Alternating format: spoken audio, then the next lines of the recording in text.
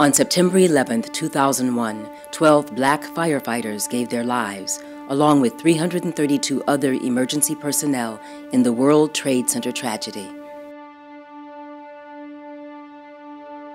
The TV monitor is right by my bed, so I put it on. The first thing I saw was a plane entering the building. And I said, this must be a Japanese movie. That's the first thing that came to my mind. I think I heard the reporter say something about the World Trade. And then I knew this was for real. When I started watching, I saw people coming out of the window. And that was scary. And believe me, at that time,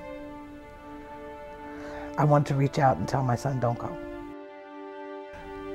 I never knew why Gerard wanted to be a firefighter.